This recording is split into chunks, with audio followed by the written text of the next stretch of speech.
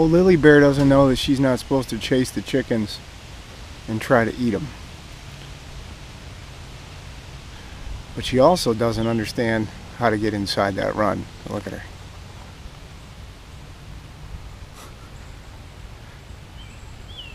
I tell her no, I yell at her, she just can't help herself. Look at her. Look at that predator instinct. She's a sweetheart of a dog, but man, you throw a squirrel or a bird out there and she's going to try to get it. No ifs, ands, or buts. She's definitely not a herd dog or a livestock dog, whatever kind of farm dog you want to call them. She's a hunter. A hunter that's scared to death of guns and gunshots. She's a liberal hunter. And she'll just sit out here and stare at them and stare at them and stare at them. And every once in a while make a jump towards them and they all run away. I wish she knew better. Any ideas on how to train them? Other than just let her be around them for a while? I don't know. She'll snap at them. If she has a chance, she'll snap at them. So is there any hope and redemption of a dog like this around your birds? Or is it just for the rest of their lives you got to be concerned about her trying to get at them? Look at her. It's like a pointer.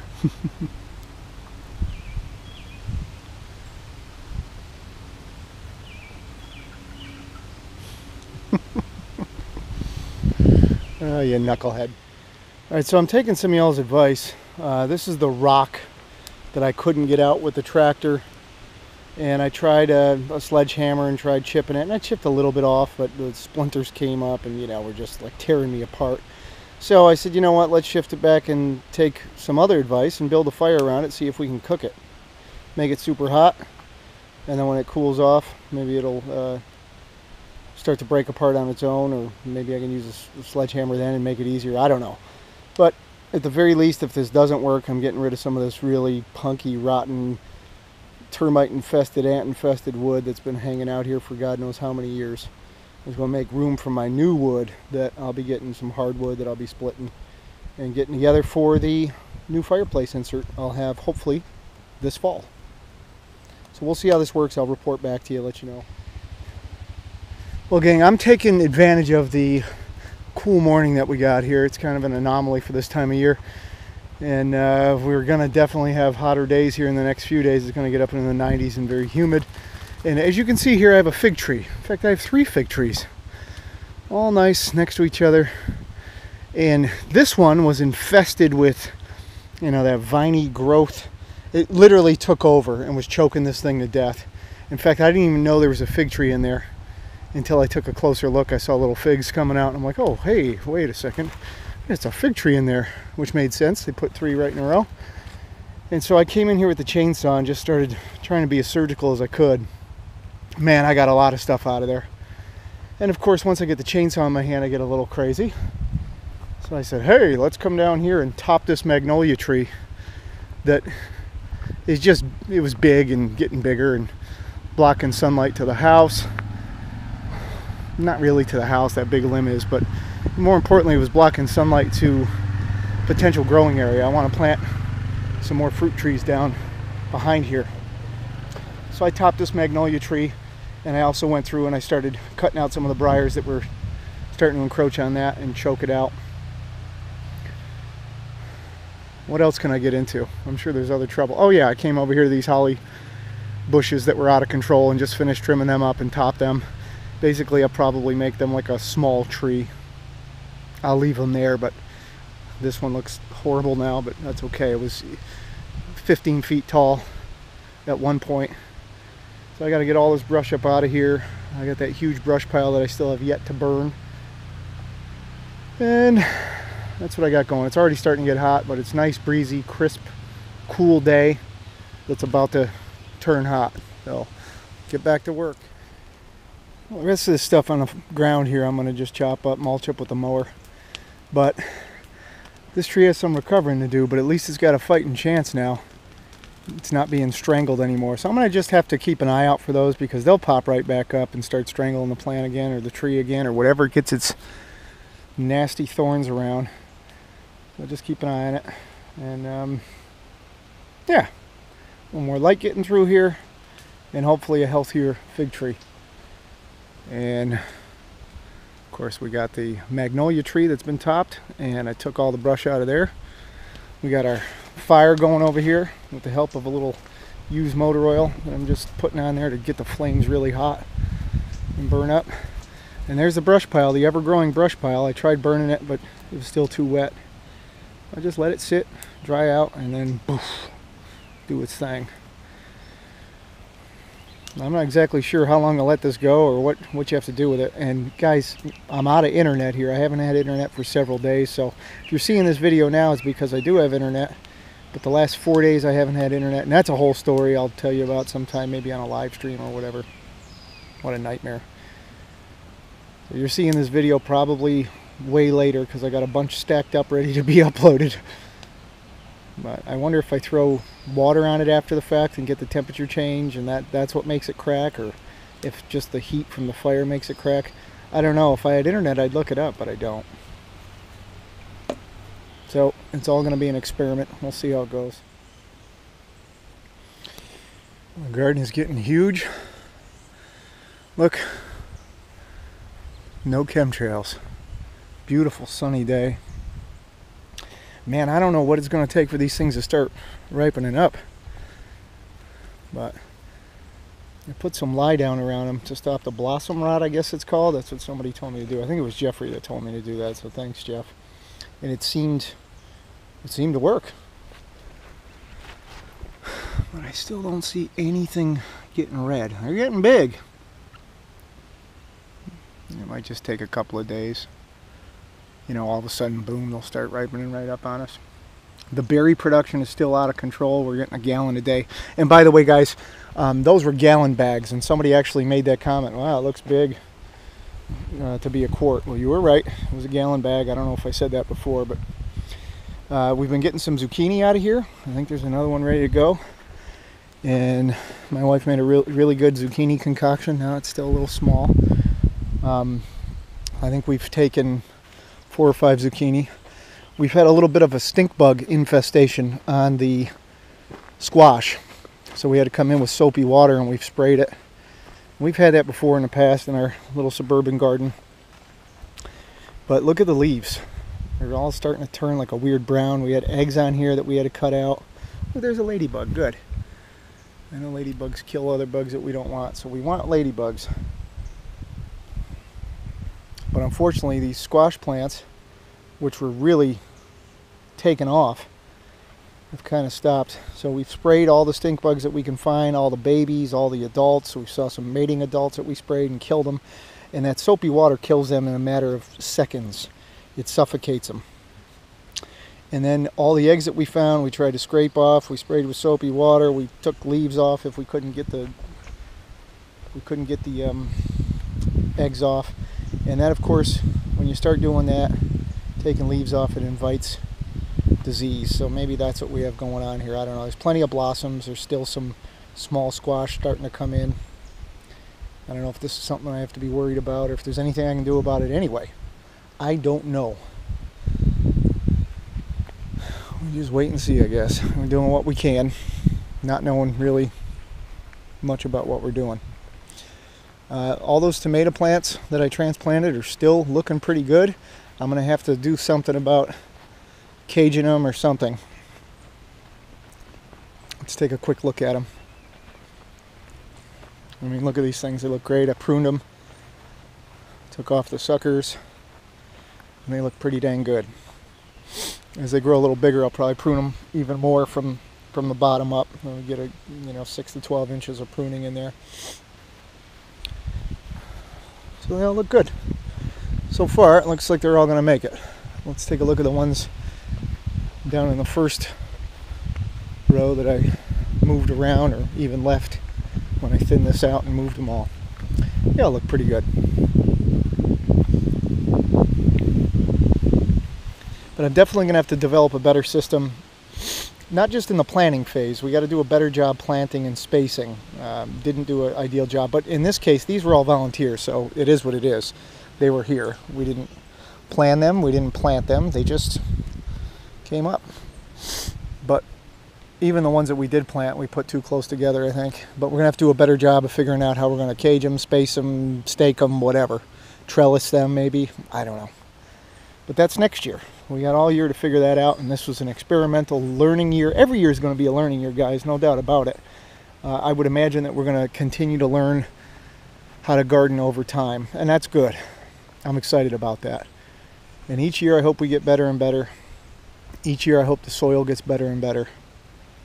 And I'm still trying to get wood chips. I can't seem to get any. I'm calling around. I'm signing up on apps. I'm talking to people that do this for a living. It's just we're kind of out of the way, so they don't get a whole lot of work out here. That's all it takes is one job, really. One job will get enough wood chips, get us in business. So eventually it'll pay off, I hope. But we are going to have plenty of material. We're going to have plenty of leaves and whatnot to put down, so we should be fine. And the beehive. I think today we're going to get it in the beehive, and I'm going to just take a look at the honey super and see how things are. I only put 5 frames in when I installed that super because I didn't want to give them too much to have to deal with, and I don't know if that made a difference or not, having less frames, whether I had 10 or whether I just had 5 in the open box. I don't know which is better. So again, experimentation, we'll see. But hopefully things look good in there and I could add the other 5 frames, because it's been, I think, 4 or 5 weeks now. And of course I got this thorny holly brush that I have to clean up that I just hacked down. And this stuff hurts, guys. You gotta have gloves, you gotta have long pants on, which I have today, and a long shirt. And we'll get that cleaned up. And then I'm not sure what I'm gonna do back here. Is this gonna be a place that I put fruit trees? Is this gonna be a place? And I got the compost area next to it, and I'm not even sure that I'm gonna need all this. So as time goes on, I'll figure out a better use of the space and the resources that I have. I think the goats that we get are gonna go out in that third little pasture there. We're gonna have to fence that in, and guys, I'm gonna try to go El Cheapo on this. It's not gonna be like the coop. I'm not gonna get crazy and spend, $1,000. I'm gonna use pallet wood and hopefully salvage, scavenge material, and I'm gonna build a little area for a couple of goats that I can use for milk, and if worse comes to worse, meat. But the idea with the milk is we're going to make soap out of it. Hopefully soap we can use. Hopefully soap we can sell for some income. We're going to use it to make yogurt and maybe even drinking milk, right? If it's good, if we like it. So that's the idea there. And we're probably going to do it somewhere out here. I don't want to get them back there in the orchard and let them have access to that, because that could be dangerous to the orchard, right? So it'll probably be somewhere out in here. What are you up to, OGK?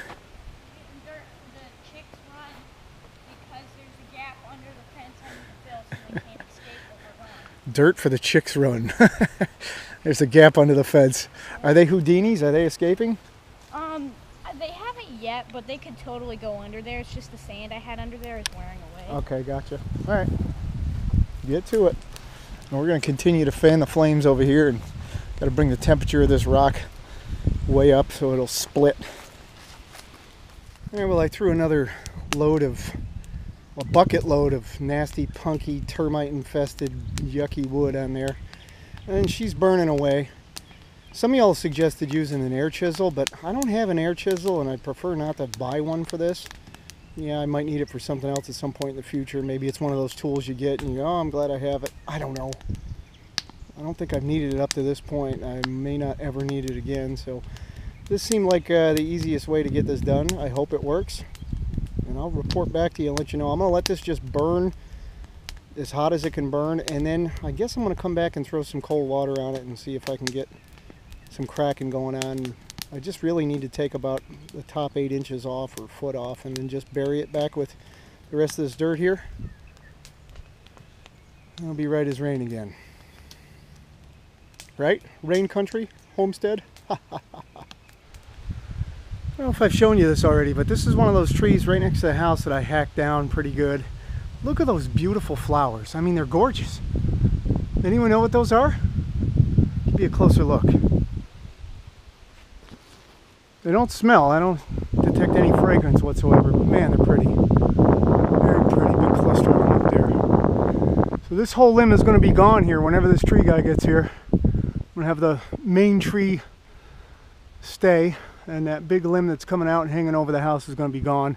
And hopefully that takes away some of the shading for my solar panels, as well as some of the danger of that thing falling on the house. And these trees are going to be gone now. He called that one tree because they're joined at the base. I call it two, but whatever. So those 2/3 trees are going to be gone.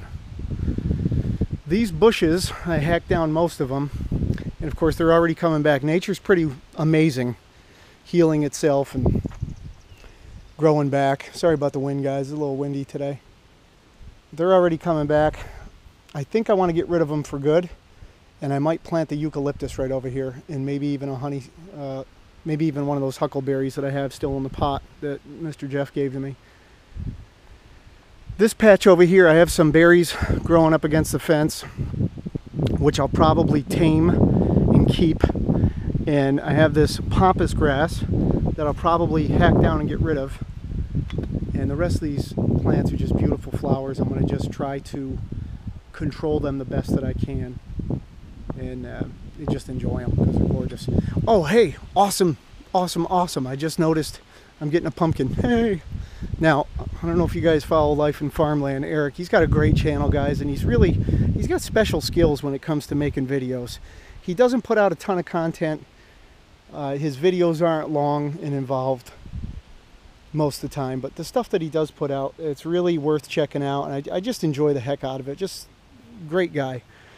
So check out Eric Life in Farmland, but he is involved with a bunch of other channels. See my little pumpkin starting to grow down there? Yay! He's involved with a bunch of other channels. This is their second year doing the giant pumpkin challenge or whatever they're calling it. I don't know. Oh man, look at these stink bugs. Here are the stink bugs that I'm talking about. There's the eggs, the BBs. Get rid of those. I don't know if just by doing this, if I just leave them down there, they're going to hatch out anyway. Stinking things.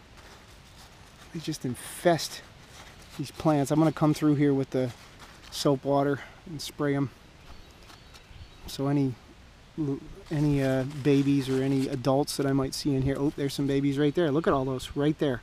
See those? All right, I'm going to go get the spray. Wow, there's a ton of them. All right, they got to die. I'll be back. It's all out war against these suckers. I'll try to get some video for you here so you can see how this water works. Let's see if we can get an angle. Yeah. Yeah. I agree. All right.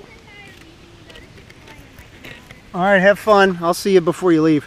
Watch this. You spray them and it suffocates them. Spray the eggs too. They don't last long. They're already dying. Some of them are already dead.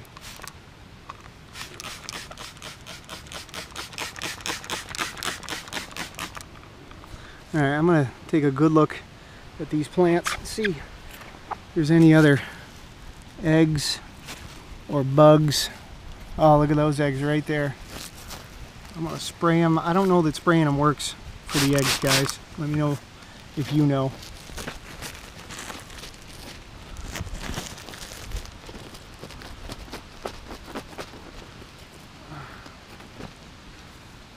I don't know if I'm just helping them hatch out on the ground.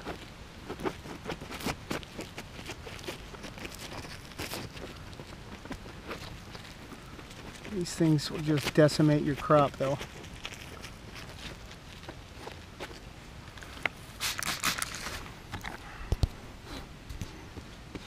They look like little BBs.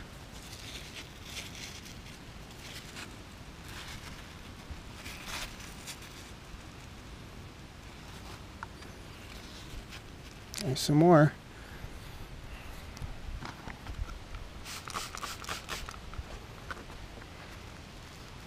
It looks like one just hatched.